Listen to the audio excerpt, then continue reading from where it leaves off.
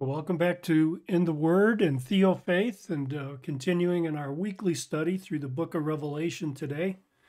First of all, before we get into that, wanted to thank everyone for who's continuing to watch and participate. I thank you for the questions that come in, and I thank you for the viewership. And it's helpful for me. It's encouraging for me to see the channel growing slowly.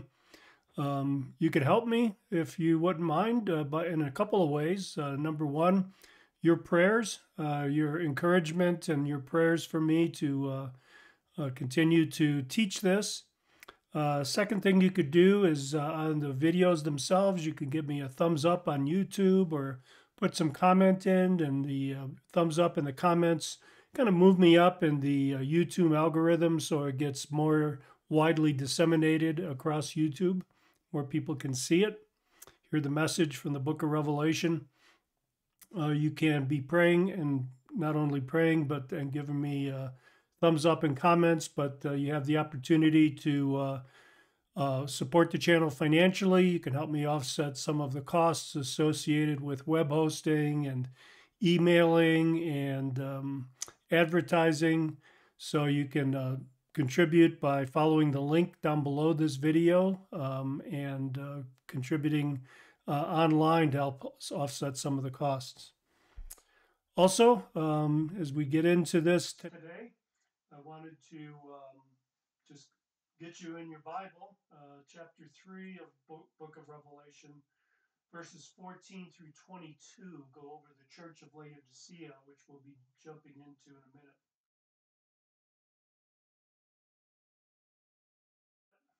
Let's go back here.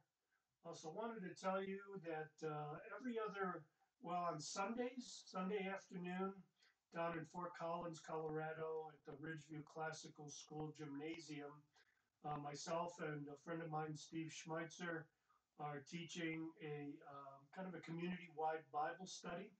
Steve's teaching Jude, calling it the Act of the Apostates, and he's going through verse by verse through the book of Jude. And then another Sunday, so we switch off, Steve and I'm teaching the biblical covenants and just going through each of those covenants and just emphasizing last couple of weeks how important it is to understand these covenants, how important it is to understand how they shape and form not only the structure of the Bible itself, but the whole Jewish mindset that we find in the scriptures, and it helps us to understand more clearly just what the Bible is talking about, and what is the gospel about, and what's the Bible story and the Bible storyline. So we teach again Sundays at Ridgeview Classical Schools.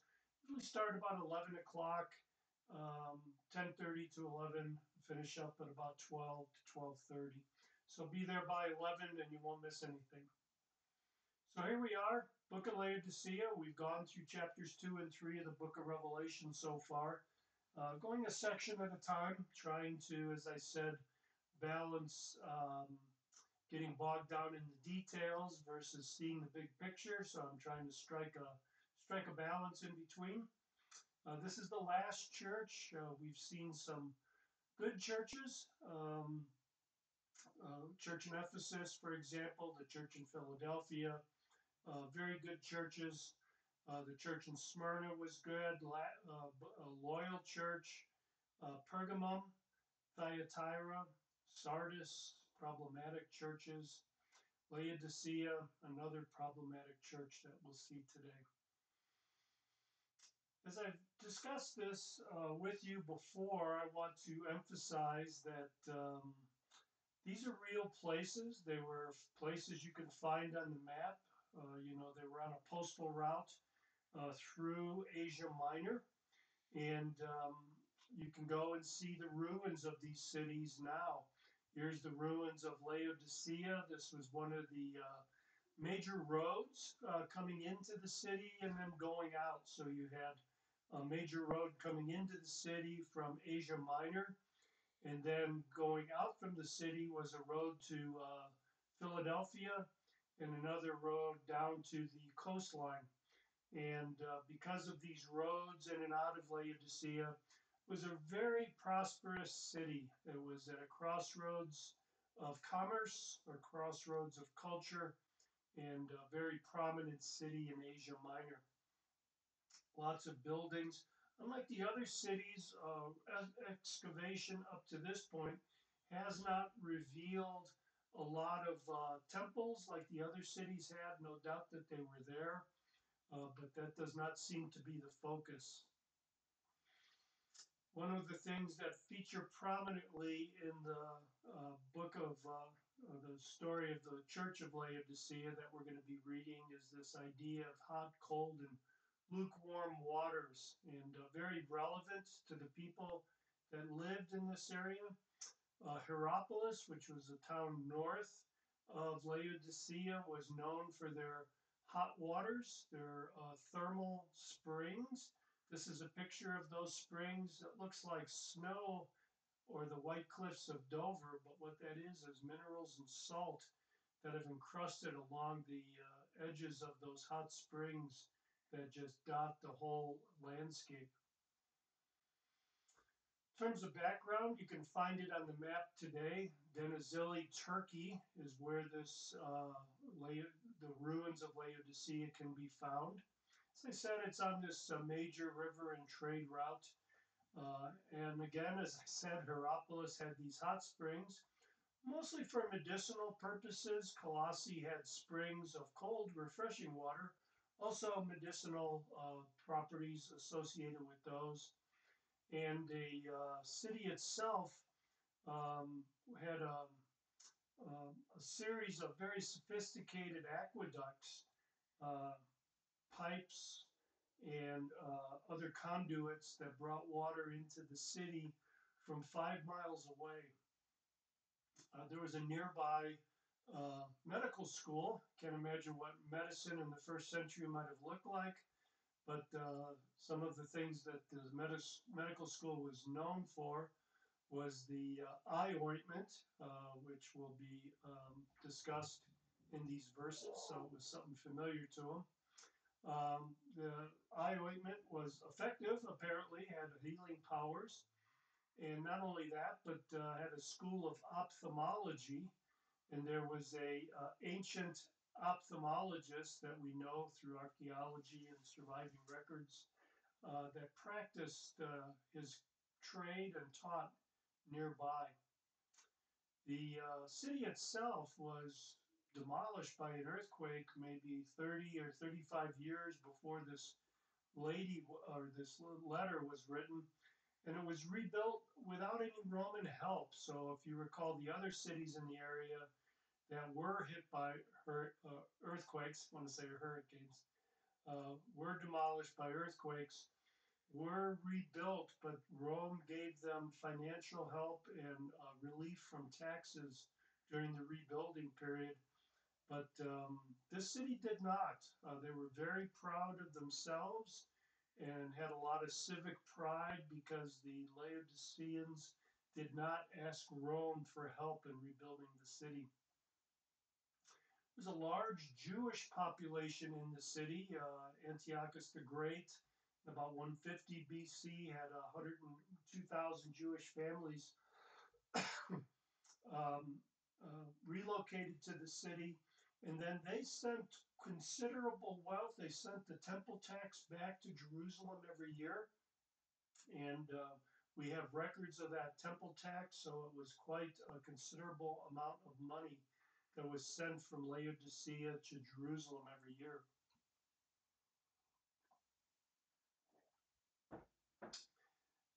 This church is mentioned other times in the New Testament. The Colossians 2:1, for example, here's what Paul writes. He says, I want you to know how great a struggle I have for you. He's writing to the church in Colossae, which is not far away. On your behalf and for those who are in Laodicea and for all those who have not personally seen my face. So Paul's writing about 65 or so. He's writing from prison, and he is concerned about the Laodicean church, a church that might have been planted by a disciple of Paul and a man named Epaphras. Because later on in the same letter of Colossians, Paul writes concerning Epaphras, he says, I testify for him that he has a deep concern for you. Again, we're talking about, he's writing to the church in Colossae, but also for those, and for those who are in Laodicea and Hierapolis. So this was a church that was planted by one of Paul's disciples and was of concern. And Paul is concerned about this, as was Epaphras, who labored hard for this church. This is the main spring of water that was the source of the water that fed into Laodicea, which was, like I said, 5 miles away. It was carried along in these Roman designed and Roman aqueducts that took the water into the city. And in the city itself, they were famous for these Laodicean bathworks. Let's see, notice my slides aren't changing on my screen here. Let me see if I can fix that for you. Just give me a second here, and we will get this working for you. Here we go. Sorry about that. So these bathworks then in the city, you had an outer area there on the left, the Apodeuterion. It was a studio, and patrons would enter through this studio. They would receive, as far as we could tell from the existing artifacts and documents from that time, could have a massage here with olive oil. Skin would be scraped clean. Then you would proceed into the baths themselves. There were 3 baths. Tepidarium, which was, as the name implies, tepid water.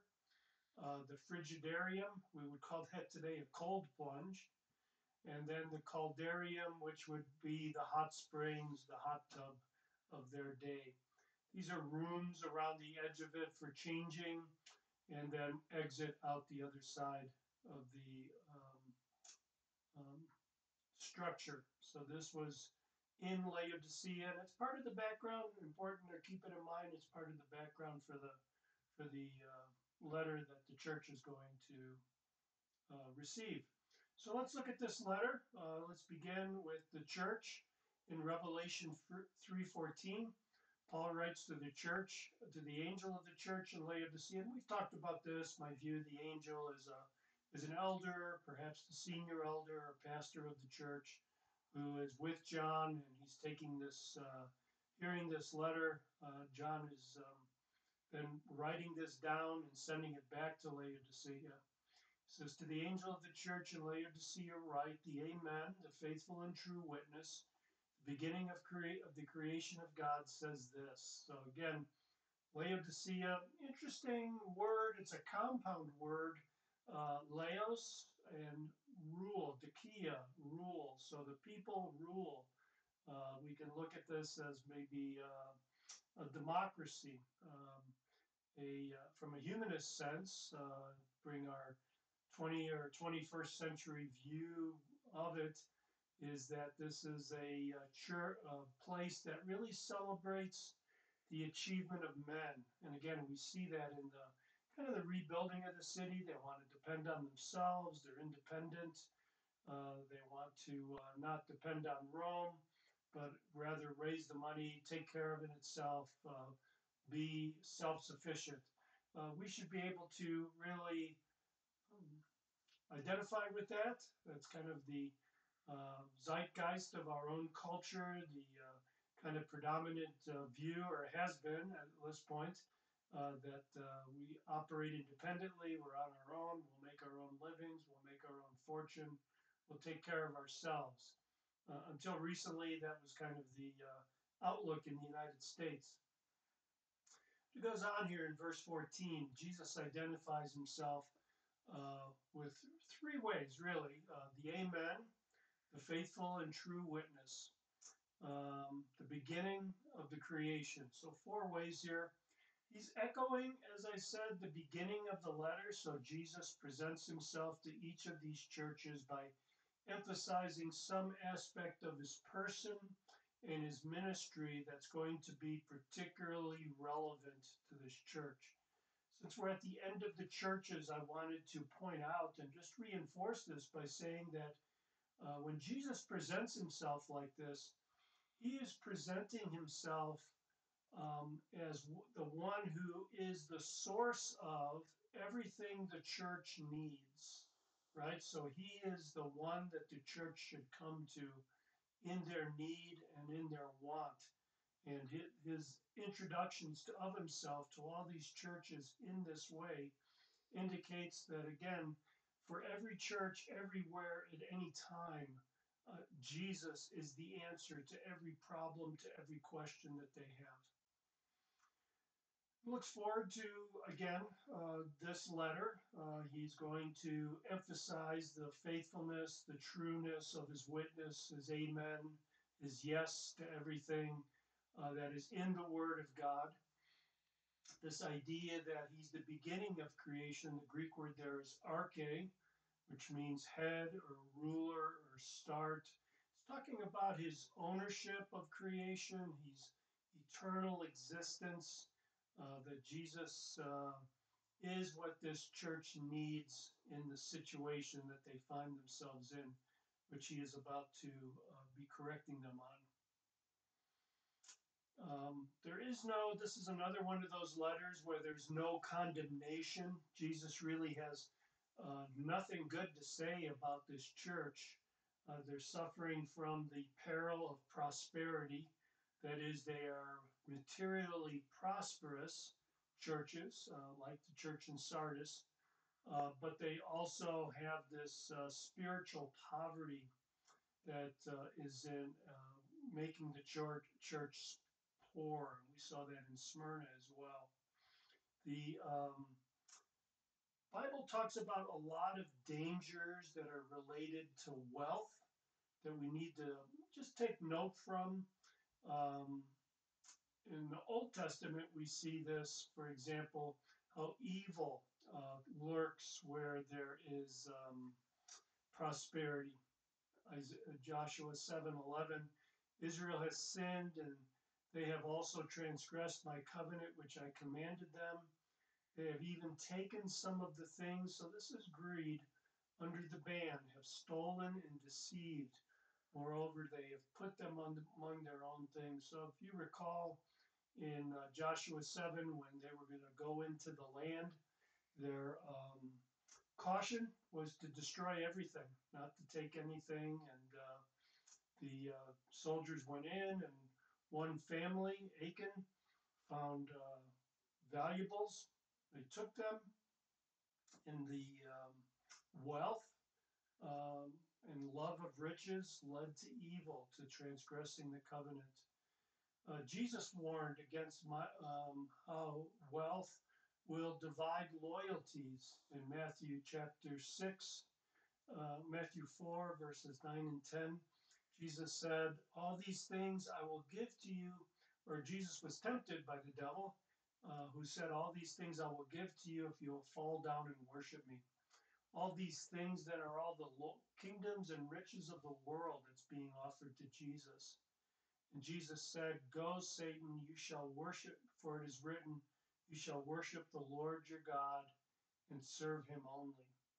So Jesus didn't have the problem of divided loyalty that wealth sometimes introduces. In a couple chapters later, Jesus again addressed this problem of divided loyalties by saying that no one can serve two masters. Either he hate the one and love the other, or will be devoted to the one and despise the other. You cannot serve God and wealth. So again, a very important teaching from Jesus related to wealth, and this church would have been is negligent in missing this or discounting this. Wealth leads again, and we'll see it here in spades in this church in Laodicea. to a false sense of security. Uh, even even leaders of the church are sometimes susceptible to this.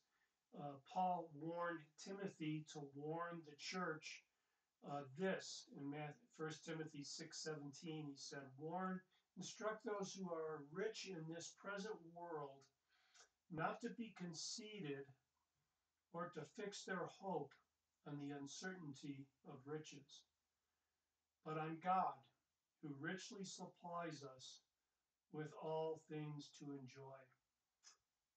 We can look at this letter to the church in Laodicea as really a illustration of the dangers and the riches, the dangers of worldly wealth and the riches that God supplies. Finally, if we just go through here and look at what else the Bible says about riches, when we come to Deuteronomy 10 through 14 in verse 8, chapter 8, we see that there's a warning there about how riches lead us to forget about God. Let me read that for you.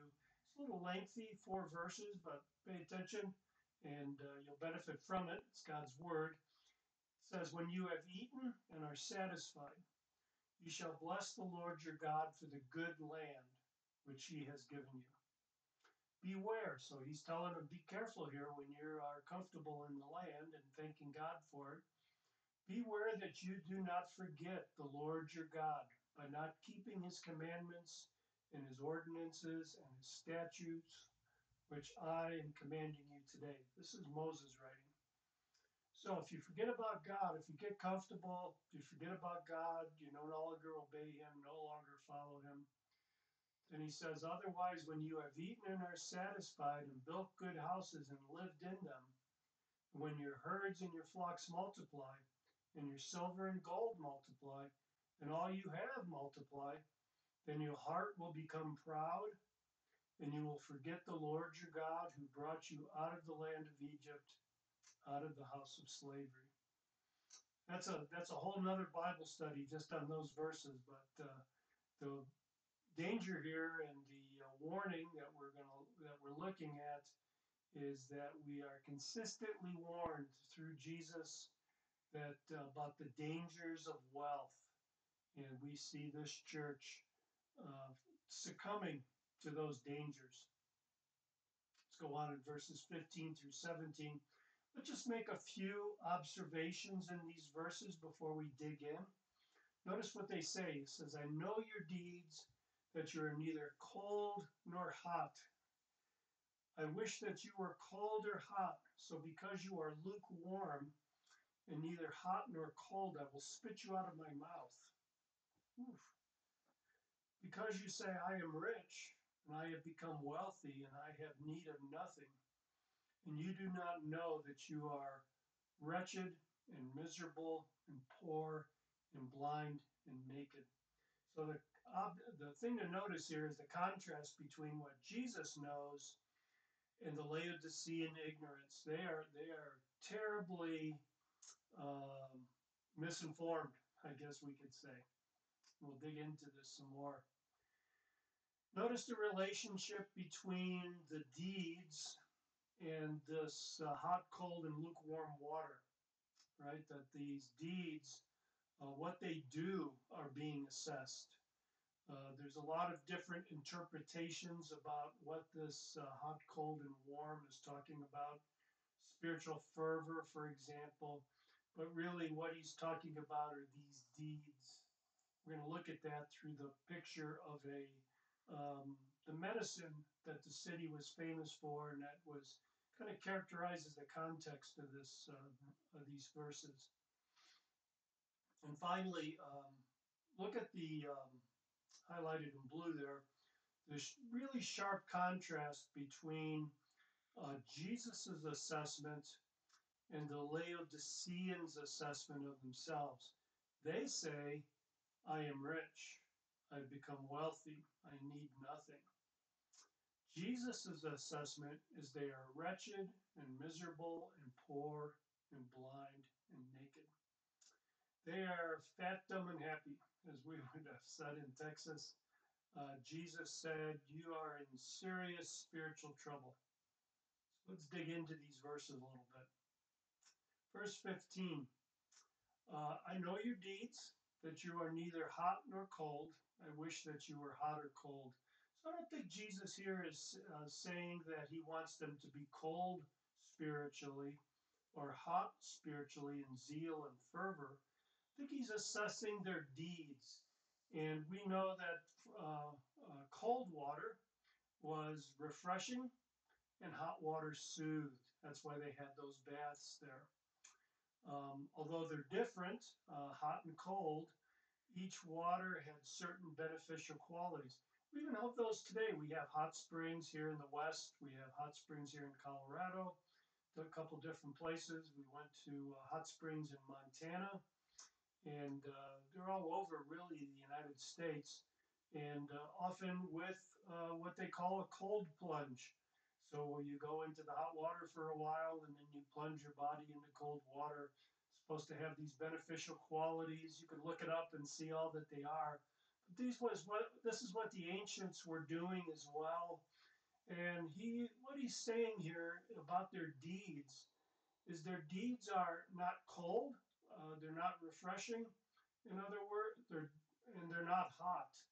That is, they are not soothing. They are not relaxing. Jesus' desire for this church is for them to be beneficial, to be what we would say fruitful and effective. The church is having no impact. That's what he's saying here. He's not. He's looking at what the church is doing, their deeds. He's going to trace it to their attitude ultimately. But this is a church that Jesus is condemning because they are having no spiritual impact, no spiritual effectiveness. Yeah, they've got the sign out in front of the church.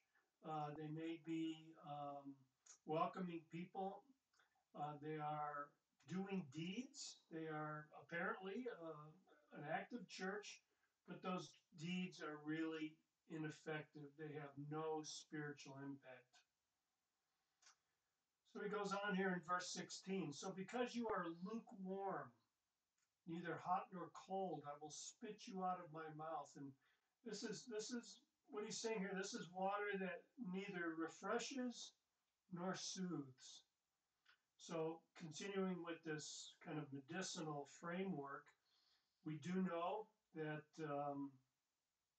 in the first century that there was an emetic, something that produces vomiting, that was mixed in with lukewarm water. So again, to anticipate Jesus's invitation to a feast with them, we pick up some of that feasting anomaly, or not anomaly, but that feasting imagery that perhaps Jesus is finding it intolerable, really sickening that this church is so ineffective and their deeds are completely intolerable. So he is going to vomit them out of his mouth. He is going to relieve himself by taking this emetic and clearing them from his person, from his stomach. That is how um, disgusted Jesus is that this church has no effective testimony for him, has no impact on the community they live in. Perhaps not even aware among unbelievers, or if aware, perhaps they are unbelievers are very comfortable being in this church. This would possibly be, and I don't want to read too much into it because all we're going to see is the attitude of this church, but perhaps they are what we would call a seeker-oriented church. They have dumbed down the message about Jesus, softened his words so much as to be palatable for everyone. And Jesus says, it may be palatable for everyone there, but it's impalatable as far as I am concerned. So, Some people look at this and this idea that Jesus is vomiting out of his mouth, and they say they've lost their salvation. In fact, some would look at the whole verses, the whole set of verses about Laodicea, and come to the conclusion that they are, in fact, a church that has lost their salvation altogether. And I object to that. I don't think Jesus is at all talking about taking away their salvation. Why do I say that? Well, I got three good reasons, I think, that I can say that. Number one, um, this is a church that Jesus wants to improve. We'll see that in verse 18. He is going to call them to get better. He has not given up on them. He's calling them to stir up their zeal and repent, to turn back. And so Jesus isn't giving up on this church. They haven't lost their salvation. He corrects those, it says later, whom he loves. Jesus loves them and he is correcting them. He is a loving Father who loves his body. He's not going to amputate part of his body, but rather he's going to attend to it and try to make it better. And verse 20 is going to tell us that Jesus is ready to share fellowship with them. Again, he has not tossed them out. He is, in fact, knocking at the door, or perhaps, and I think this is more likely, pounding on the door, demanding entrance. Jesus wants this church and he wants their fellowship. And finally, just the whole tenor of the New Testament reveals to us that we are kept by the Father, that our salvation is secure even when we are weak. I call it the triple grip of grace. God the Father, God the Son, and God the Holy Spirit um, keeps us. He guarantees our salvation. In John 10:25 through 29, Jesus says this. He says, "My sheep hear my voice, and I know them, and they follow me." Again, let me just emphasize that it's not the perfection of life, of your life or of my life, that is the test of our salvation. If there's a test, it is the direction of our life. We follow Jesus.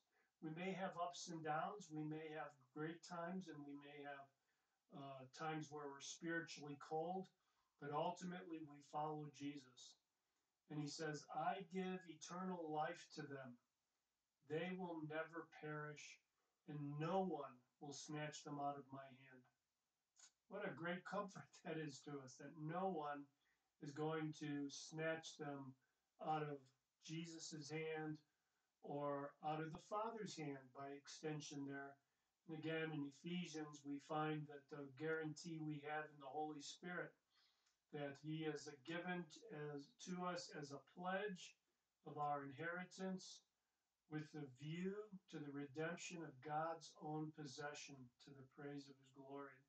In other words, we are sealed by his Spirit and the Holy Spirit of promise, and it's kind of the down payment for what's coming.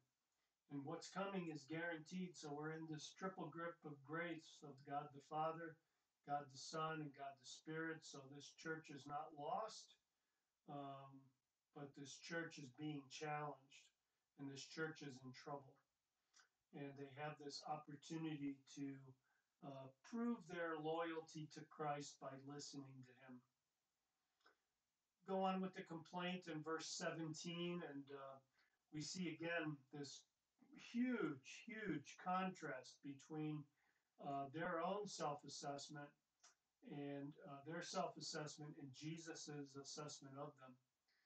First, they say, "I am rich and I have become wealthy and I have need of nothing." Jesus hears this. He's aware of what's happening in the church, in this church, in all the previous 6 churches. He's aware of what's going on in the church today. This church has fallen into the dangers of wealth, evil, divided loyalty, false security, forgetfulness. They have fallen into those things that we've discussed. and they end up with this incredibly inaccurate self-assessment. And I think, brothers and sisters, the Lord has put this in the book of Revelation as a warning to us of how easily even people who have the Spirit of God can be um, misled about our spiritual condition.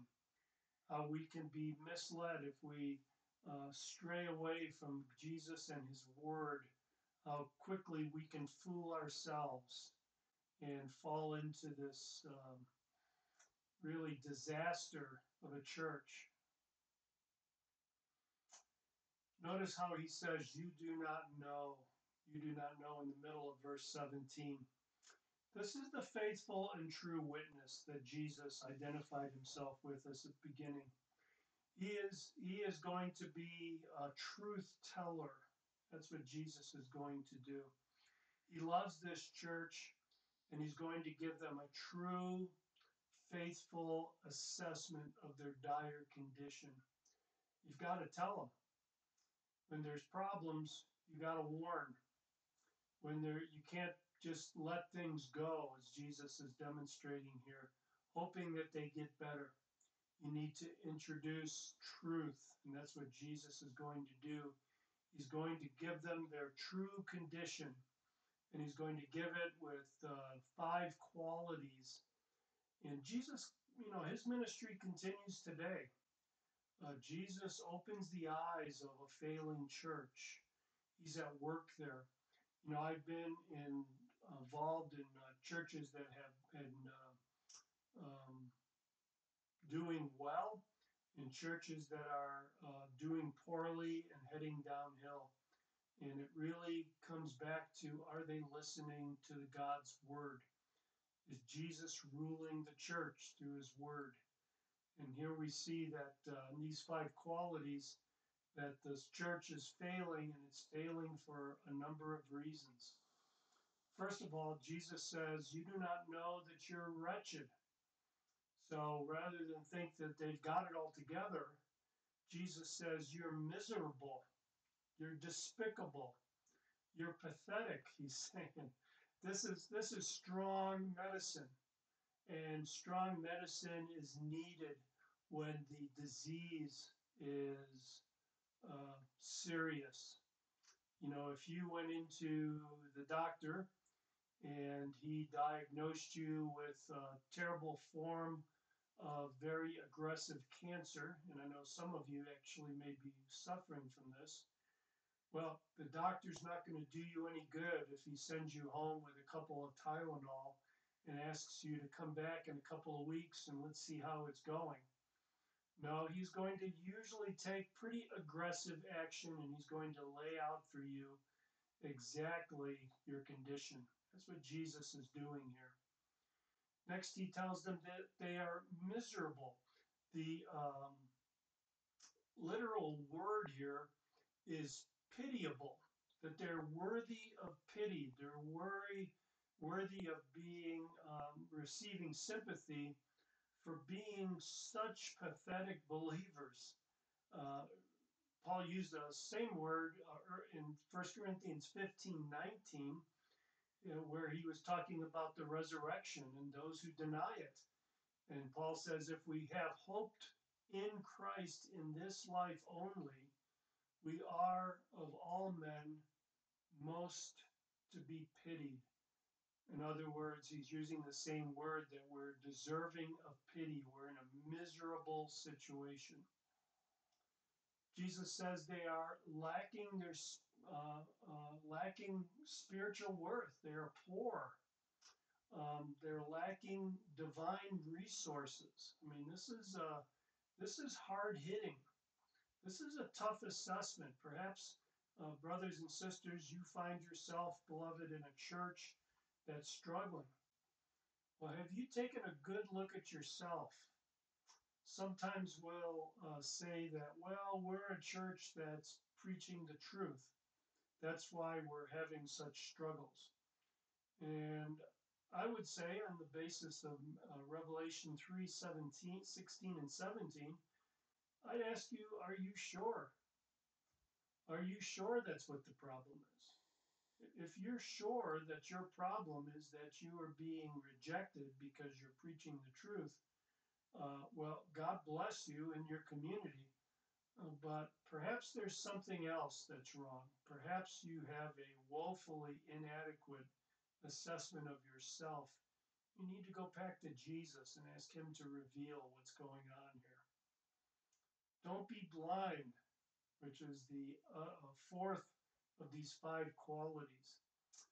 Being blind is just really being ill-equipped, having no possibility at all of assessing your true state. Might be useful to have other trusted believers come in, other Bible preaching, Bible teaching pastors from the area, or maybe even outside the area, come in and do an assessment and help you. Speak truth into your life. In the number of counselors, there is wisdom. Finally, naked. He says that they are wretched, miserable, poor, blind, naked. In other words, they're totally exposed. There is, Jesus again is the truth teller. He sees everything that's going on. They think that they are adequate for all things. Jesus says they are naked, totally exposed. What a sobering couple of verses, I know for myself, to sit down and really assess myself personally.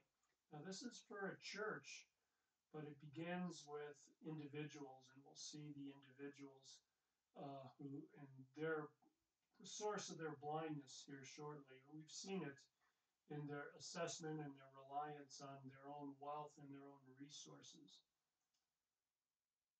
Let's go on here. Difficult verses. Look what Jesus does here. He says, I advise you in verse 18. Sorry about that. This is going into the call in verse 18. I advise you to buy from me gold refined by fire. Let's just stop there for a second. Notice that Jesus is in no way abandoning this church. I mean, as in trouble that they are, as difficult situation they're in, as pathetic as this is of a group of believers, Jesus is not giving up on them. He is guiding them and directing them. And this word that's translated advised in Greek means that it's a continual advising. Advising means to guide, or more strongly to direct. It's a continuous thing that Jesus is doing. He's constantly available. He constantly loves his church, even this church, and he's available to guide and direct them. And this is a continuous advising also in the sense that he's calling the church all the time to be repenting and reforming. You've heard it said that if you ever find a perfect church, don't go because you're going to make it imperfect. Well, let me tell you, there are no perfect churches. Every church has its challenges. Every church has its problem. And what that means is that every church must be continually repenting, continually reforming. Repenting, we'll see, is a change of mind that will lead to a continuing sanctification. Reforming is changing. They need to continuously bring themselves more and more in conformity and into alignment with God's word. So he's asking them to he's continually asking them to continually be doing that. And he says, I advise you specifically to buy from me. Jesus is all they need. No one else to go to.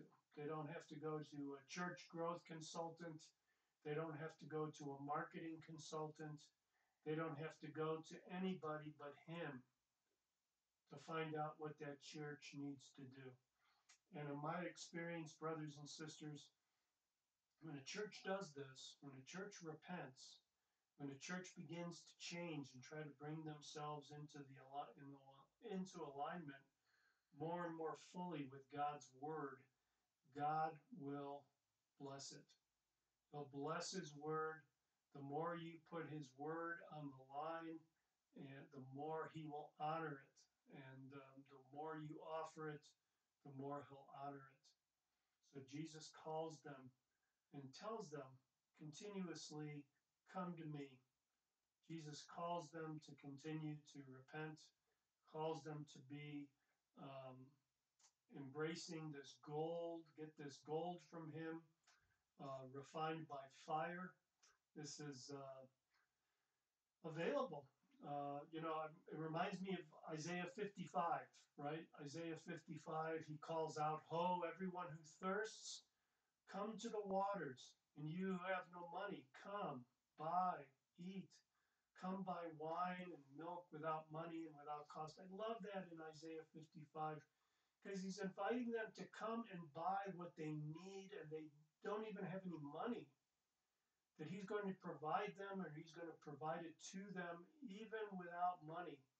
And that's where this church is. This church is at the end of the line.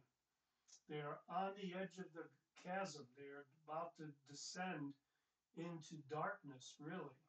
The light is about to be taken from this church, and he says, even though you have nothing, come to me, and I will help you.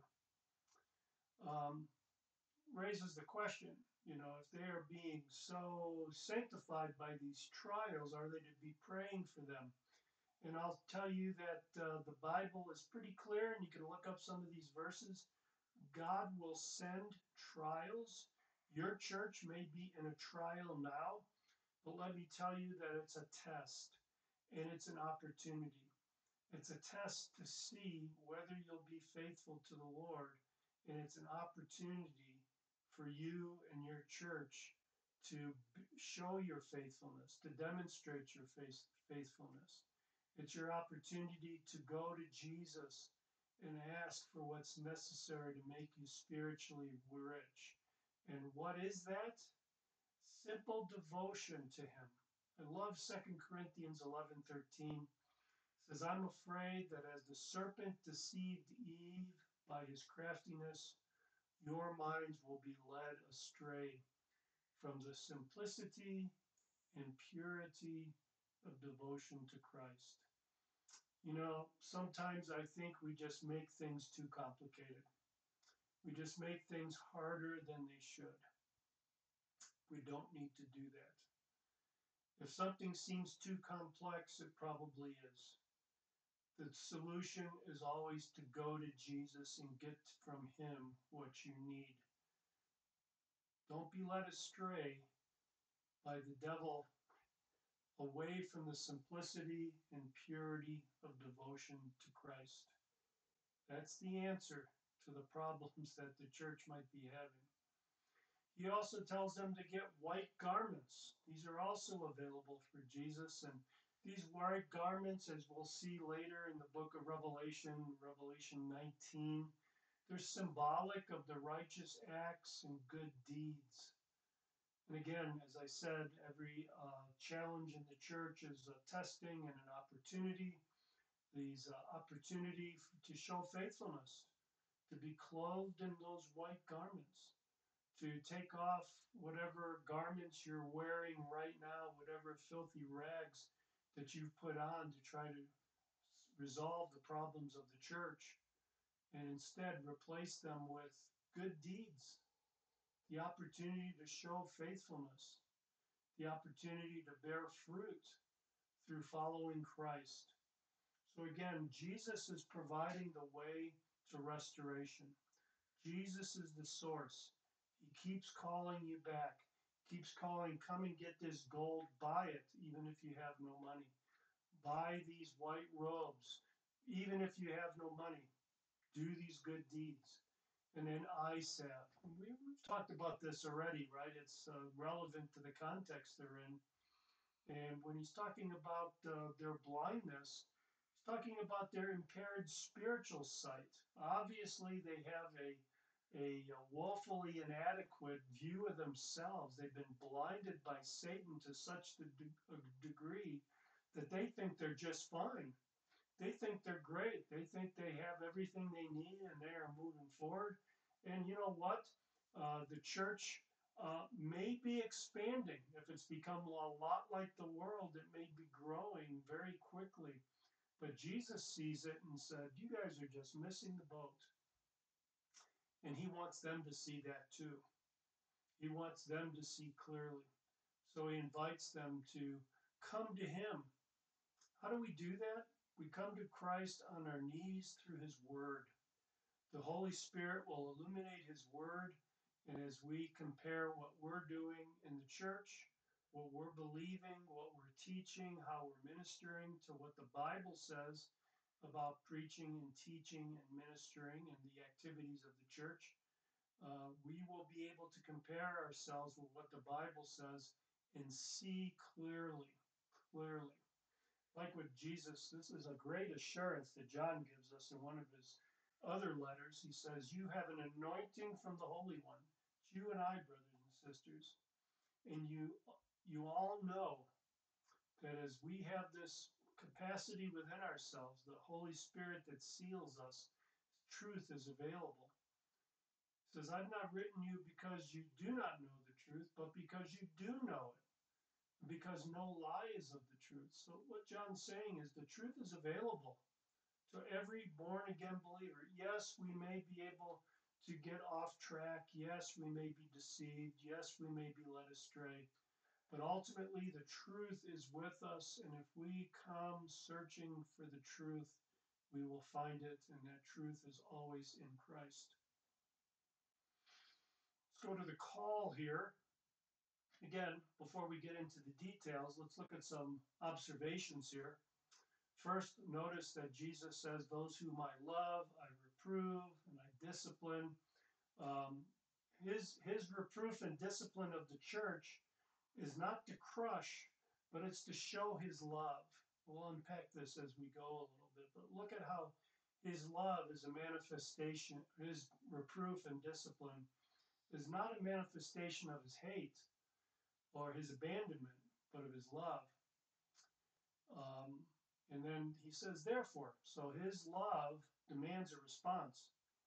His love demands a certain kind of response. He says, be zealous and repent. So an intense, eager change is what his love demands.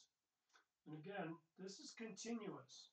This is not a one-time deal where we come to faith and then we strive to have a better quiet time or something. This is a kind of a response where we are zealous to align ourselves more and more truly and more closely to the truths of God's Word. I've said it before, I'm going to say it again. We're not talking about perfection here. We're talking about direction. This continuous zealousness, this continuous willingness to change and align ourselves more and more fully with God's Word. And then Jesus' offer at the end here, offer of fellowship to those who respond. So again, we get into verse 19 a little bit more detail. Those whom I love, I reprove. Well, reproof is to bring someone to a point of recognizing their wrongdoing. Sometimes reproof is severe because that kind of reproof is necessary. Looking for Titus. Titus says this. He said, instruct them in good works. I'm sorry, I'm looking at 1 Timothy. Let me scroll ahead in my references, my cross-references, and give you this one. Titus 1, 9 and 13. He says, first Titus is instructing, is being instructed by Paul to hold fast the faithful word, which is in accordance with the teaching. So Titus is to do this, and he's to teach others to do it.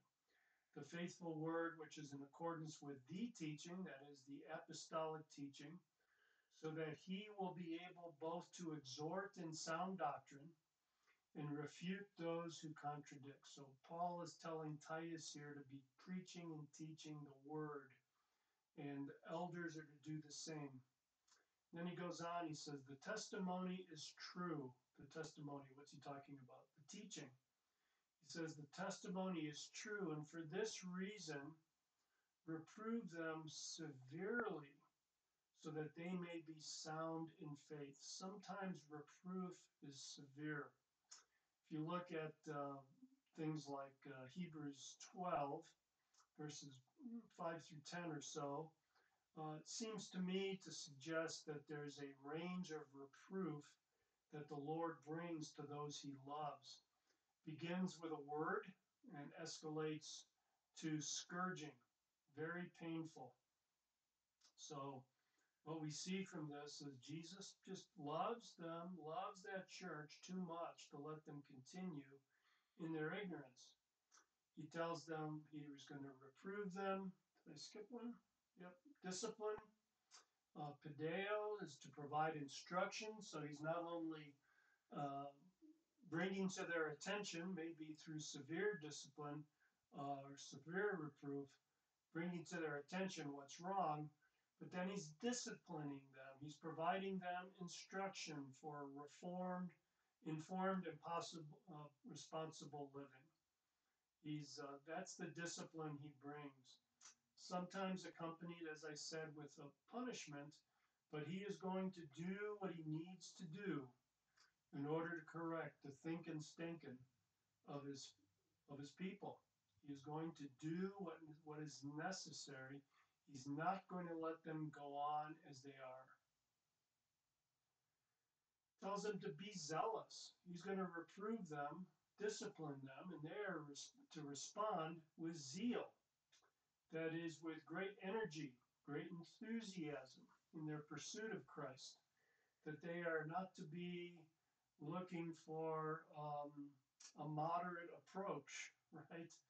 They are to be zealous, moving out smartly, we used to say in the Army, moving out with purpose, moving out with enthusiasm.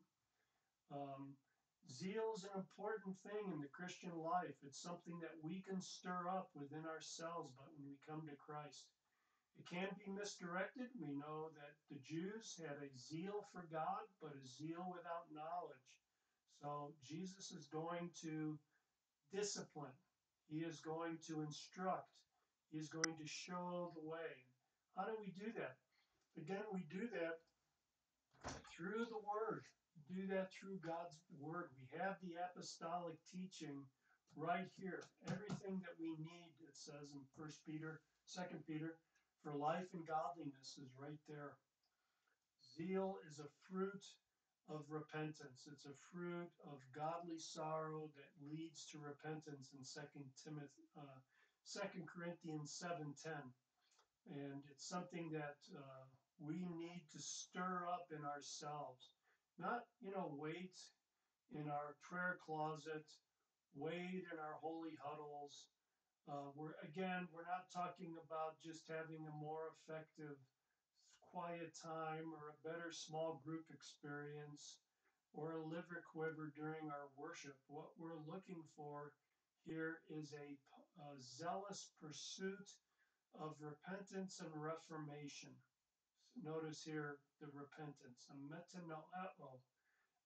Noeo is, you see the English word nouthetic buried in there, N-O-E-O. Nouthetic has to do with the mind. Metanoeo is ultimately a change of mind that leads to what I'd say continued sanctification, continued growth in godliness, continued growth in hope, continued growth in stability, doctrinal stability in the Christian life. I think in this particular context, to change their mind means that they get a clear assessment of their spiritual condition, that they see clearly, that they take their lives and compare it to God's word. They take the condition and the deeds of their church and compare it to God's word and ask that question: are we being effective? Are we being fruitful? No, we're neither hot nor cold. What's the matter? We're depending on our wealth. We're not going to Jesus and seeking from him gold refined in fire and spiritual garments that have been cleansed and purified. We're not going to him. And they need to have this kind of change of mind that submit their thinking and their whole life really to Christ. And again, this is a continuous, ongoing thing. It's not something that's one and done. It's not something that we just do and then move on from. It's a way of life. That's what he's calling them to. Does Jesus stop loving? No. Does he stop reproving? Well, if he doesn't stop loving, he doesn't stop reproving. Does he stop disciplining? Disciplining? No, because he's not going to stop loving. Therefore, we need to be continuously zealous and continuously repentant. Brothers and sisters, repentance is a way of life among mature believers. It's the bottom line. We finally have this comfort. I've mislabeled this a little bit. I'm sorry about that. In verses 19 through 20. So you grab your Bible and look at those verses. Jesus says that I'm at the door and knocking, and I will come in. So he's offering them a restoration of fellowship with this church. Again, this is not an issue where this church has lost their salvation. We can be sure that this is a church that is saved because Jesus loves them and he is working in them and he is wanting to reestablish that filial fellowship with them.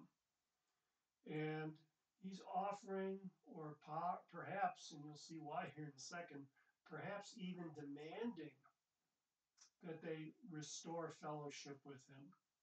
That knock, that word knock, that Jesus is knocking on the door, kruo, sometimes in evangelistic, it's misused, I think, in evangelistic context, pointed toward unbelievers, and it's presented as Jesus is, quietly and patiently knocking at the door. But that word uh, can mean, as it says, to strike the door, to knock on the door, but it also can mean to pound on it, to smite it. And it raises in my mind, is Jesus gently knocking or is he pounding hard on the door? And I think it's the latter. I don't think that this is Jesus meek and mild with a lamb over his shoulder and a bunch of kids around his feet, just quietly knocking on the door of his own church, asking to come in. No, I think Jesus is more urgent. I think he is pounding on the door. I think he is banging hard on that door. And he is demanding to come back in. Again, Jesus has not abandoned this church. He's not going to give up on them. He is going to be persistently knocking. When Peter came from the jail and he came to the home where they were meeting, and what was her name, Rhoda, answered the door and was shocked. Peter was out there knocking on the door. You think Peter was quietly knocking, hoping someone was home? No, he had just walked out of jail. Peter was pounding on that door, wanting to get in, and they let him in. Well, I think Jesus is doing the same thing. He's pounding on the door, he's demanding to come in, and he's going to give them this comfort. We've talked about the overcomers already. He says, I will grant him to sit down with me on my throne. Another invitation to fellowship. Jesus is going to move over, and they are going to co-reign with him when his kingdom comes, that they are going to have significant, meaningful work to do in Jesus' kingdom. Love the way he puts it in 1 Corinthians. He tells them that, hey, look, do you not know that the saints will judge the world? So in that church, they were having some difficulty, and he said, look, don't you know that the saints are going to judge the world? The world is judged by you. Are not you competent to constitute the smallest law courts? Do you not know that we will judge angels? How much more matters of this life? So if we take that, bring that here, bring that cross reference here, what he's saying, what we can say here is that, look, open your eyes. You can fix this problem. You have a future where you're going to be reigning with me and you're going to be judging the world. Don't you think you can handle this? And they can. And you can. You can do this. Jesus is calling them and assuring them of this glorious future. So, in light of what they're going to be doing in the future, they are more than equipped. They have everything they need, 2 Peter 1, 3, or 4. Look it up. Everything they need for life and godliness. So here we have, I'll let you look at this. I'm not going to read through this, but this summary of the Laodicean church. And I'm going to give you from this 3 signs that complacency is kind of settling into the church. Probably should have done this with the other churches as well, draw from them some lessons or some signs. I think it's embedded in the teaching. But next time I teach Revelation, I'll make it more explicit. First of all, is the focus on pleasing everyone rather than the proclamation of God's word? That is, are you trying to make everybody in the church happy, adjusting what God's word says, or are you proclaiming that word as Jesus would have you? The other thing is, the other sign is whether or not the leadership of the church particularly, but the membership as well. Are you satisfied because you have a nice building or a fat budget or people that are filling the seats every Sunday? Is that your measures of success? Is that what you're looking for? Or are you looking for having a spiritual impact on the people around you? Are you looking at having a spiritual impact on the community that God has put you in? I know that I've recently served in a church that was prideful, I think, rightly so to a certain extent, but they have been blessed, and they recognize the blessing of a large sanctuary, a large auditorium, a gym, plenty of classroom spaces, but they were sadly mostly empty. And you have at that point a chance to say, look how much God has blessed us with, which is good. I mean, I'm not saying to be dismissive of God's blessing, but also an opportunity to say, are we using this with effectiveness? And we all have to do that. Are we using the buildings? Are we using our money? Are we using our people in a way that makes us fruitful and effective? And what is the result of that? What is the evidence of fruitfulness and effectiveness that we can see? And finally, one of the things to watch out for is whether or not there's really a loss of eagerness, zeal for effectiveness and fruitfulness. Have we decided that we're done on both sides? We're not going to change anymore. We have nothing to repent from. We have no corrections to make. If that's the case, if we're not continuously repenting and reforming, that's on downward slope that leads to complacency and leads to a church like we see the church in Sardis. So there we are. We've finished this second section of the book of Revelation, the things which are. Next time we'll be moving into the things which shall be. And the focus is going to shift from what's going on among the churches to what's going on in heaven. It's going to shift from the things that are and are now to the things which will be, what's coming. And we'll see that as we continue on our weekly study. God bless you, brothers and sisters. I went a little long, about 10 minutes long. Forgive me for that.